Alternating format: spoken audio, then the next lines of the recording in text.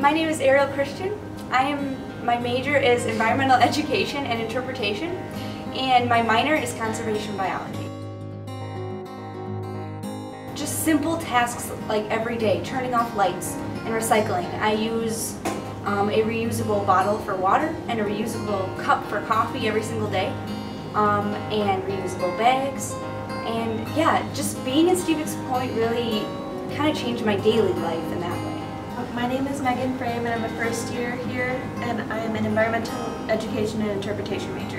UW-SP makes it really easy to live sustainably. Like, at least in the res halls, they provide composting and recycling in each of the halls, and they make it super convenient. My name is Emma Adams. I'm a sophomore at UW-SP. I'm studying environmental education and interpretation. I have a minor in sustainable energy. I'm involved with ENA, which is Environmental Educators and Naturalists Association. I'm the president, so I help other students get opportunities to teach about sustainability, as well as myself, to kids on campus or the local community.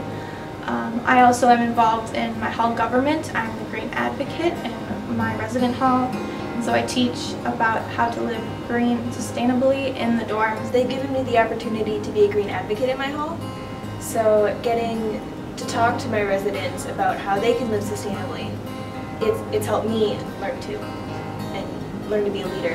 I'm Joseph Montaigne. I'm an environmental education and interpretation major here at the University of Wisconsin-Stevens Point.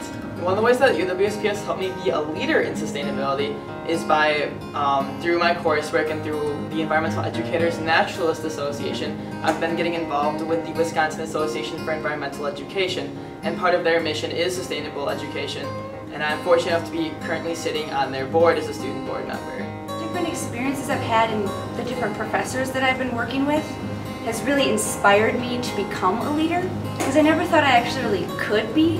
Now I work for KEEP, which is Wisconsin K-12 Energy Education Program, and I feel like just organizing different programs there is making me a leader that I didn't think I could be, and it's great.